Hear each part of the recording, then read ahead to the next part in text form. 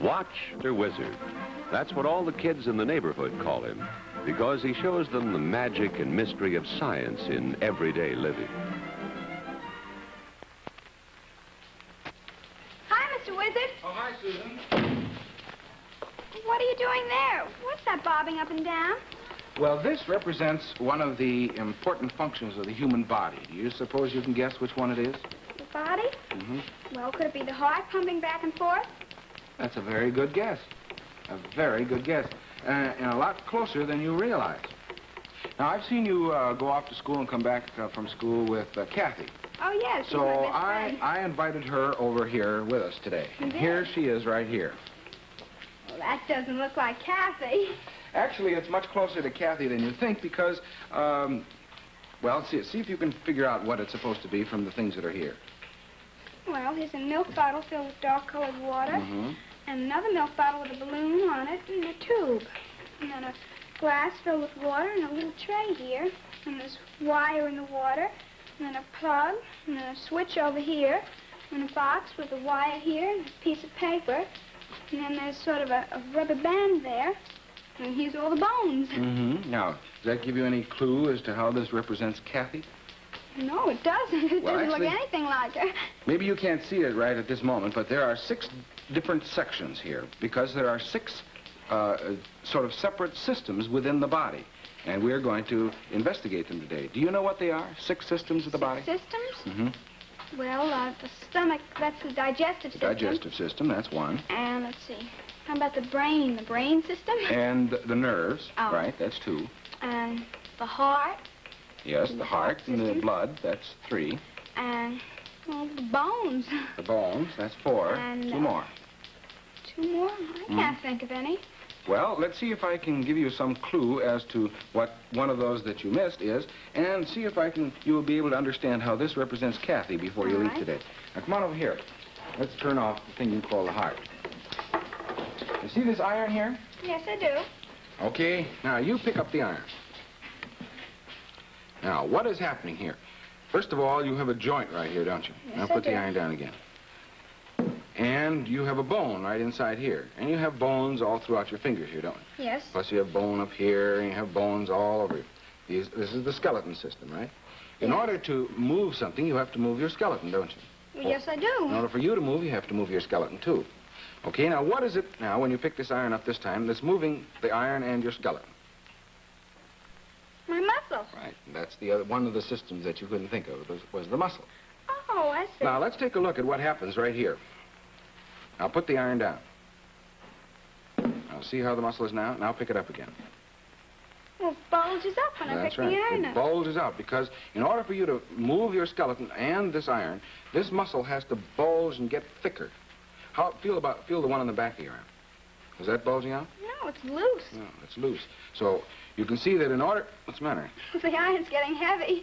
No, it doesn't weigh any different than when you first picked it up. Well, it's still kind of heavy. Get heavy. This is because in order for your muscle to hold the iron up, it has to bunch together and use up energy to do that and continue to sort of squeeze together. And as it continues to squeeze, it gets tired and tired, and finally down it goes. And it looks like or feels like the iron is getting heavy. This time now you understand, in order to move your hand up this way, this muscle bunches up. Now push down on the iron with the back of your hand. Push down and feel underneath. Well, this one seems to be bunching up. That's right. It seems to be bunching up. Now, in order for you to understand how those 2 groups of muscles work together, I have a model of your arm. Oh, it looks just like my arm. What does the wood part here represent? Well, that would be the skeleton. That's the skeleton, right. Now, you hold your arm up here like this one. Now, when you tighten this arm, what happens to that muscle? Well, it starts to bulge. Like this, doesn't it? Oh, yes, here it is, bulging. There's the bulge. And notice that there is a tendon that goes down here that actually goes inside your arm and pulls this part of the arm up in very much the same way as this one does. Now, when you push down the other way, like this, and you felt the muscle bulge back here, that's represented by this rubber band here in the back, see? Oh, now, that one's tight. And when you pull your muscle the other way, when you tighten your arm, this muscle back here stretches, doesn't it? Yes, it does. Okay, so that's how your muscles work to pull your arm up. And actually you have combinations of 2 groups of muscles all over your body. For instance, sure, you can turn your neck this way and back, can't you? So there must be one set to turn it and the other set to pull it back. Well, that's right. The same thing with your legs. You can put it forward and back and whatnot. So there are 2 groups of muscles there. So now we know that the skeleton system is moved by the muscles. But the muscle has to move at some particular time. Your muscle just doesn't move any old time, does it? It moves at certain times. Yes. What is it that makes the muscle move? See if you can figure that out by raising that iron and seeing what happens to your muscle. Well, my muscle bulges here, and I put it down, it flattens out, and this one bulges when I'm pressing down. Well, so far, so good. Congratulations. Oh, what's that? These, one of those little buzzers, you know, that you use to shake hands and scare people. Yes. And you jumped. Why did you jump? Well, that thing surprised me when you touched me with it. Yes. And so why did your muscle move? Well, that touched me, and I just pulled it away. When this little plunger touches next to your skin, it made a buzz like that, didn't it? Yes, it did. And it vibrated against your skin. So the skin has sense cells in it, and those sense cells send a message right up to some of the centers in your brain, and the brain sent a message down over to your muscle and said, move, quick! Well, it happened very quickly, too. And so you moved. So your muscle didn't just move all by itself, did it? No, it didn't. It had to get the information first from the sense cells through the brain to your muscle. Now, the same sort of thing happens in other sense perception. Why are you jumping? Well, you're touching me with the pencil. And pain is another, although it didn't hurt too much. No, not too much. Well, pain is another thing. When your skin feels pain like this, it sends a message up to your brain, your hand automatically moves. And pull away. And you don't even think about it, do you? No, I don't. Move, It fast. happens very quickly. Right. Now, can you think of anything else besides the sense of touch and the sense of pain that the brain gets information from to make the muscles move? Brain gets information? I can't think of anything. Well, pick up the iron. What'd you pick that up for? Well, you told me to. Well, then why did your muscle pick it up? I heard you, and I just picked it up. Yes. What happened?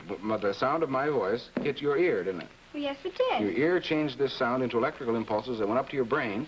Your brain interpreted them properly and said to the muscle, pick up the iron. Oh, I see. Well, everything works through the brain up there. Right. So sound is another method by which the brain gets information to tell the muscle to move. Where is sound important in your everyday life as far as making your muscles move? Well, in the morning when I wake up, I hear the alarm clock go off. Right. And then at school, when the school bell rings, it means time to go to class or to go home. Right. And then when car honks its horn, that means get out of the way. And you do it almost automatically there, Yes, too, I don't you? do. So sound will work the same way.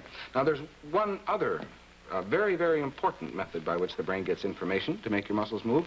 Can you think of what that is? Well, I can't think Well, maybe of I can illustrate it with this friend of mine over here. See his arm? Yes, I do.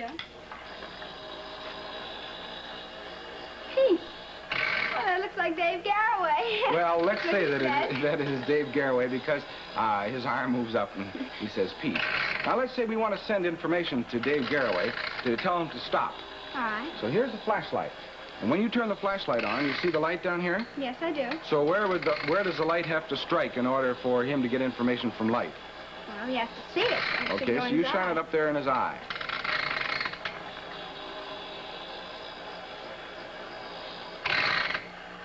I'll move over just a little bit.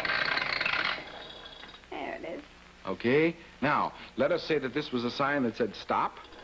Whoop, stop. Get a little closer, maybe. There. This was a sign that said stop. The light from the sign goes into Dave Garroway's eyes. He then sends a message up to his brain. His brain then says to his arm, stop going up and down. When the sign goes off, he now continues He continues to move. do it. In fact, this, we'll have him stop now by turning off the switch, because I wanted to show you that this is actually, excuse me, Dave. Did you turn this way? This is actually a lot more like the brain and the muscle system than you realize, because up here, I punched a hole in his eye over here, so back here is an electric eye. Oh, I see. So when the light hit the electric eye, it threw a relay which started the motor working. And the motor would represent the muscle then, wouldn't it? Well, yes, it would. And his arm moves up And and his arm down. moved up and down. This would be the tendon, see, and the muscle is way back here. Here, let me turn it on again so you can see. See? Now his muscle's automatically working back and forth. And when I put this together, I put the strap too tight, and so I got a noise in there. But we'll just say that Dave's getting rusty. So Okay. I'll watch what happens when I shine the light in his eye. This sends the stops information moving. to stop. Whoop. There. He stops again. He can go. Okay.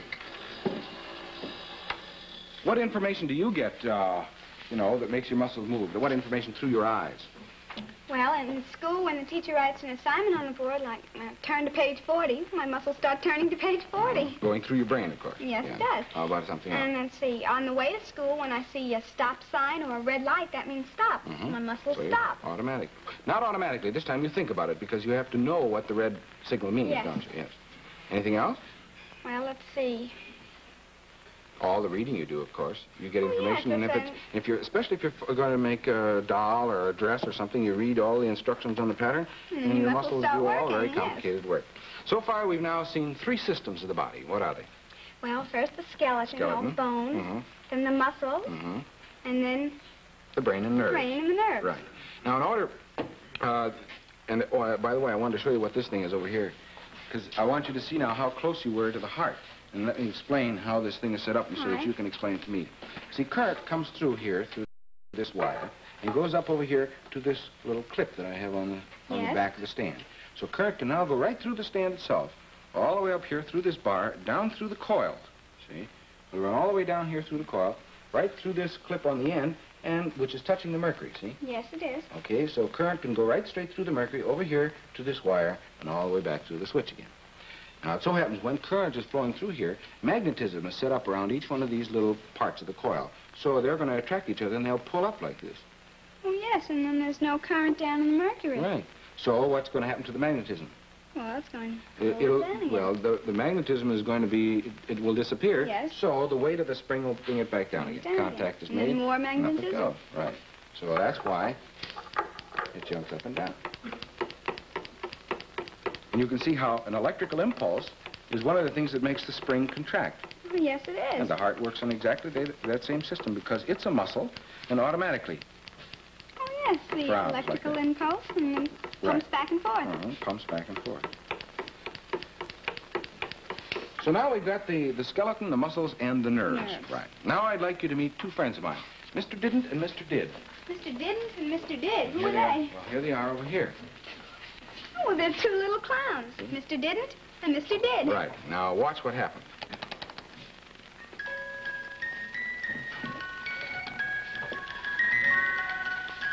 Mr. Didn't is dancing very slowly and almost stopping.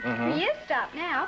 And Mr. Did is still dancing very fast. Now, what do you suppose it is that Mr. Didn't do and Mr. Did do? Mr. Didn't do and what Mr. Did do. I'm not too sure, but whatever it was, it sure worked for Mr. Did.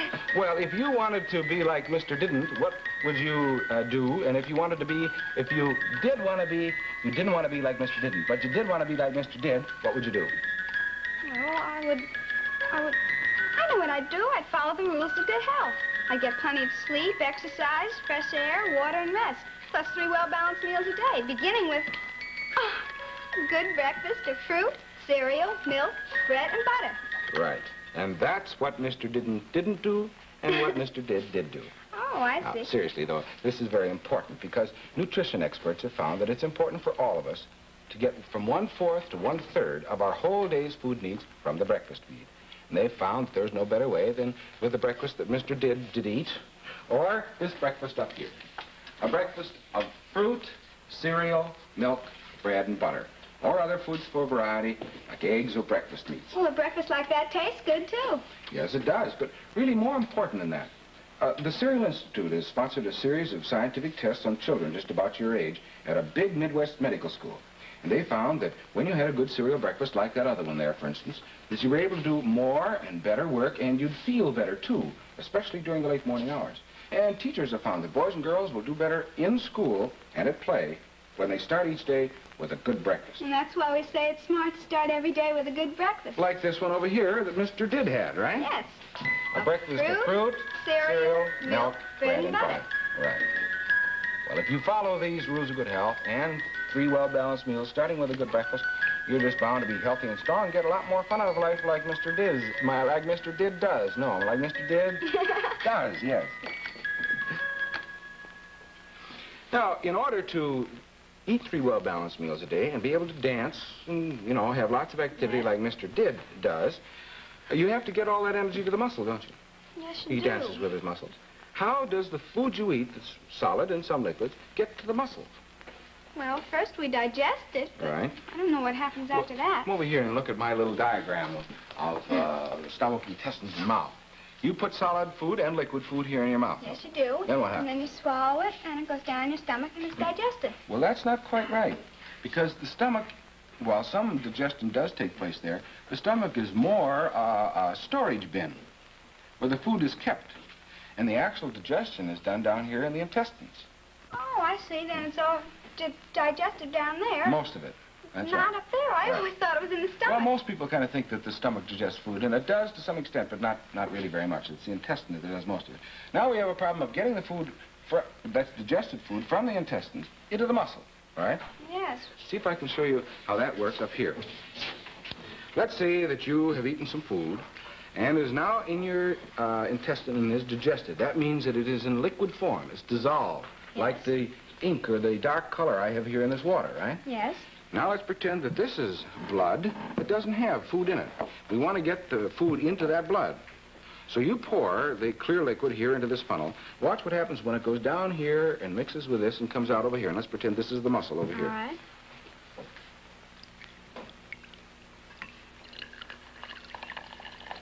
See how we're picking up the colored matter from here? Yes, and bringing and it then over bring here. it over to the muscle. Mm-hmm. So that's Oh, how I we can... see. Well, then the blood comes down and picks up the food. And It's brings dissolved. It's dissolved and brings it to all parts of the body, Right. the muscles. Now, what would happen here if we kept pouring more and more clear water in here? This would get dark, continue to get dark until we began to use up all the coloring matter that was down here. Then what would you have to do? When I get hungry, I have to eat more food. And that's where the stomach comes into play, by the way. Oh. When you get hungry, you know, sometimes your stomach growls and Yes. sometimes it even kind of hurts. Well, this is because there's an automatic signal system in the stomach. When the supply of food gets low, and also depending upon your habit pattern, because some people eat at different times and so on, whenever the stomach and the rest of the body feels that it needs food, rhythmic contractions are set up in the stomach, and that's what makes you feel hunger. Oh, and then I know when to eat. Then you know and when then to get eat. more energy. Right. So now we see how the food gets over to the muscle. Now, what else do you need in the muscle to make it work? Well, it's all just food. No. Mm-mm. No? No. Here, let me see if I can show you. See, there's the door going outside over there. Yes. Over here is the door going into the kitchen. Yes. I want you to run as fast as you can and touch that door and then this door. And you keep going till I tell you to stop. Okay, go ahead.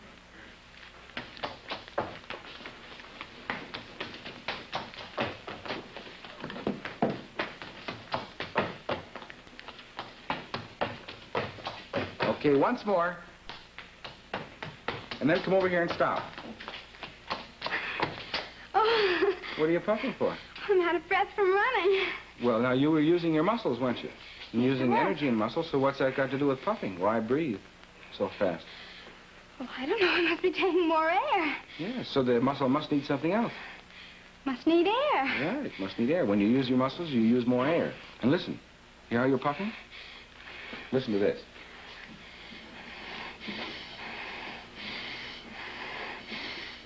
Hear how it sounds the same? It sounds just like me. Mm-hmm. And for exactly the same reason. Because here's what's going on inside of you as you're breathing like this. Down here, just about here in the belt section, is a diaphragm. That's a sort of a pancake-like muscle. When the diaphragm is down like this, the pressure inside the chest cavity, which is not connected to the outside air, by the way, gets greater, doesn't it? Because if you make more room, this air has to spread over a greater area. So that means that there's not as much pressure on the balloons here, which represent your lung. So outside air comes down here through your nose and mouth, down through the bronchial tubes, which is that tube down there, and fills up the lungs. Oh, I see. Now, you explain what happens when the diaphragm goes up this way. Well, when it goes up, there's greater air pressure inside. And it's pushing against the lungs, and then the air is forced out of the outside. lungs. And when it goes down like this, you breathe in. When it goes up like that, you breathe And out. breathe out. Right, so well, here then you the are. air's being forced out of me then. Right, by a muscle. Oh, I see. So here it is, breathing away. So now we see at least that the air gets into your lungs, but we still have to get it over to the muscle, don't we? Yes, we do. Well, see if I can show you about how that works. The same system that we were using here on the digestive system also works for the lungs, except that this time air is dissolved in the blood. Air is dissolved in the blood? You mean Yes. we have air bubbles inside our blood? No, not bubbles. The air is dissolved in the blood. See if I can show you that. Here, How would you can like... it be dissolved? Well, here, you light the candle and I'll show you. All right.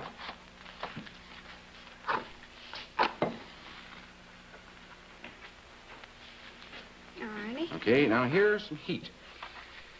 See this liquid? Yes, I do. You see any bubbles in it anyplace? No. Okay, if I hold this liquid over here, you can't see anything dissolving. Watch what happens when I begin to heat it up.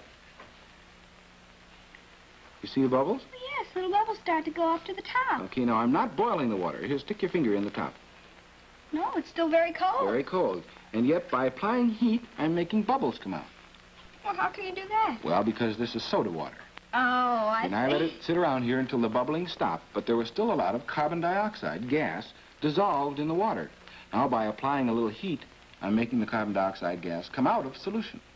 It was actually dissolved right in the water. Well, do we have carbon dioxide inside of us? Right. You have carbon dioxide dissolved in your blood in much the same way, and you also have oxygen dissolved in your blood. So you see how you can have oxygen dissolved if we could dissolve carbon dioxide now. here? In fact, fish breathe, don't they? Yes, they See them do. on the They bank, breathe underwater. and they breathe underwater, and they breathe air that's dissolved in the water. Well, that's right. Otherwise, they couldn't live. Right, they couldn't live. And it's not bubbles of air in the water, remember, or in the I blood. see now, It's actually because air it's dissolved. So what happens is this. When you breathe air in and it goes down into your lungs, in very fine vessels in your lungs, the air is dissolved in the bloodstream. Now we have air down in here, dissolved, we do. right? So here we have air coming from, or blood coming from the part of the body, and it has carbon dioxide in it. See, from the waste products in the muscle, as the carbon dioxide that's in the blood comes down here with the blood, and the carbon dioxide is changed and goes out into the lung and you breathe it out, while the oxygen goes into the blood and is carried over here to the muscle. Oh, I So see. pour Then some we water get rid of the carbon dioxide by oxygen. So carbon dioxide comes out of the blood while oxygen goes into the blood and is carried over here to the muscle, just like we did with the food. Just like the food. Well, then the blood carries air and food to the Right. muscles Now, the and reason- gives us strength. Right. The reason it has to do this because in order for the body to use the food, it has to burn it, in effect, a chemical reaction, something like burning. And it has to have oxygen to do this. Well, yes, it does. And the more you exercise, And the more fuel you need. and the more air you need to oxidize Yes. the food. Well, now how many systems have we got so far? Well, now we have the skeleton, and the muscles, and the nervous system, and the digestive system, and the lungs. And the lungs. Okay. Now, we now have blood here Yes. with air and food dissolved in it. We have to get the blood to the muscle. How do we do that? Well, it has to go through the body. Yeah, but what is it that forces the blood to go to all parts of the Oh, body? I know, the heart. Right, the heart. And the heart is a muscle. It looks, let's pretend, something like this. Okay. So you squeeze on that once and watch what happens. Now, you see, as you squeeze here, liquid is coming from here. That's coming from over here, isn't it? Well, yes, it is. Because this is a special kind of a bulb. It has little valves in here that open to let the water go this way, but close when it tries to go this way. So we only have water going in this direction. Only going in one way. And that's exactly the way the heart works. It has valves that close when it starts to squeeze to prevent the blood from going backwards and only goes forward. Try it again. Well, then the heart pumps the blood around the body. Right. And notice here when you push on this one that the valve is leaking a little bit because the water goes up here when you push. Oh, yes. Well, this a doctor would diagnose by using a special instrument, and that would be a very serious condition. So this is not quite accurate like a healthy heart. But at least you see now how this pump can run the blood from there over to Yes, here. I can. Now, you put your finger right there while I squeeze. Holding it fairly tight. You feel anything? Yes, I can feel the blood being rushed through there. Yeah, it's being pushed through there, right? You can feel the pressure when I push. Yes, I can. Okay, now you can do the same thing to the pressure that's being built up by your heart. This is one thing they do not do with the heart. Let me put this towel down, because I want you to get wet. Now, your heart is beating, right? Yes, And forcing it is. this blood around. We can feel that pressure by holding your wrist up like this. And you feel the bone right there. Try it on this hand, so you have the same hand. There's a bone right there, right? Yes. Okay, just below that bone, you put 3 fingers of your hand. Now, what do you feel?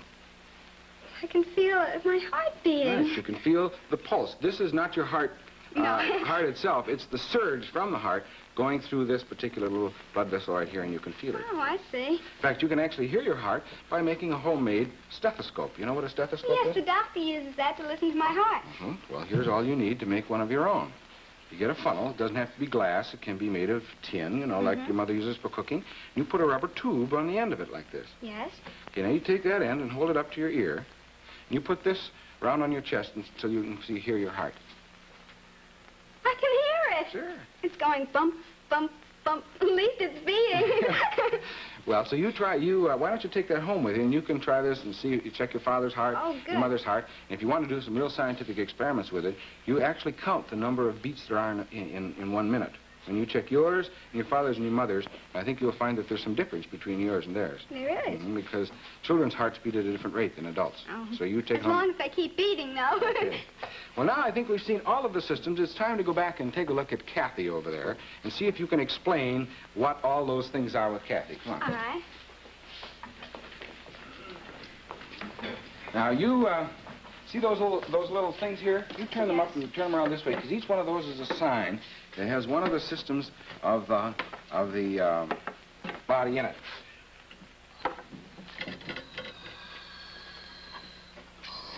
Well, I get Kathy fixed up here. Up. Maybe I can pump it in. Hold the bottle. That's it. And put the cork in. Come out there. Well, let's let it go. See if you can fill it up with air when we get started. Okay.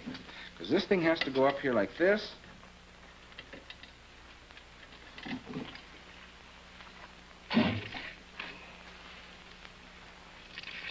Well, now it's starting to fill up. Okay. Now, I want to put some salt up here. Okay. Now, you begin to look at this system and see if you can figure it out while I get the rest of it hooked up. Well, let's see. This is going to do the pumping, right? Well, that would be the heart, then. Let's see. This is doing the pumping, and it's blowing that up, and that would be like the lungs, the air. And the salt would go in here and mix with the water and probably dissolve, so that would be the stomach, right? Salt's going to run down here and dissolve in the water, and that's going to be the stomach. Let's see. What happens here, however, is when the salt dissolves in the water, it means that it can now conduct current. So electric current is going down through and run over here to this thing over here, and a spark is going to jump across there. So what would that be? That would be the nerve. Right, the nerve. And when the spark jumps across here, that's going to set this paper on fire, which is going to then burn and allow this thread to move that way so that the rubber band can now contract. That would be the muscle. When the rubber band contracts, that pulls on a little thread I've got here and makes the skeleton move. The skeleton. That's the skeleton. Okay, so now you see how we have the 6 major systems of the body? Yes, I do. Okay, I don't know. You try it and see how Kathy's doing today. All righty. Okay.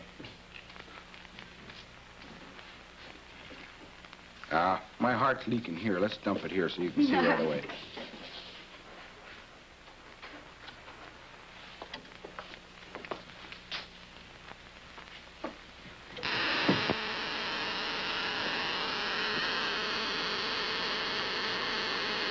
The paper's starting to burn. Time to go home. And it is, too. Oh, what are you going to do next week, Mr. Wizard? Next week, we're going to investigate fire, and I'll show you. Fire. That sounds very interesting.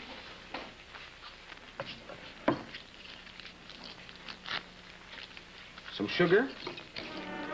And... well, what did I do with it? Well, anyway, what I'm going to do next week is actually burn some sugar by giving it all the right ingredients. And you'll find out what those ingredients are next week when we investigate fire.